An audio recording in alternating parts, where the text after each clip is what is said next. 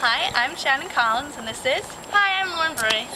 And we're here in front of Humanities. It's April 24th, and... It's beautiful out. It is beautiful out. Today we're having our coffee cup demonstration in front of Humanities, and it's sort of just about raising awareness to people about how much we are actually consuming. If you can see right here, we have 365 coffee cups. And if you were to have a coffee cup every day, one day of the year, this is how many cups you would have compared to one reusable mug.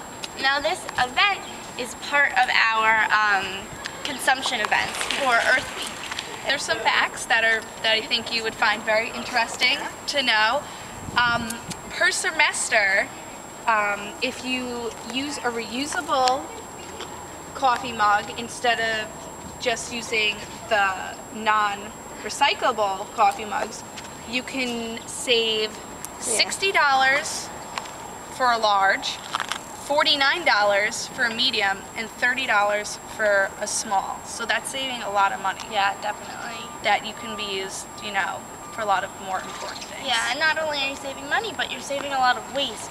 You know, just a lot of people put coffee cups in the recycling bins, especially in Humanities. We have a big problem with that. And coffee cups are not recyclable because they're layered with like a plastic waxy film, which actually prevents the cup from becoming soggy.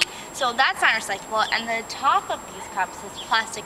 It's not even marked, so that's not recyclable at all. So none of it is recyclable. Yeah.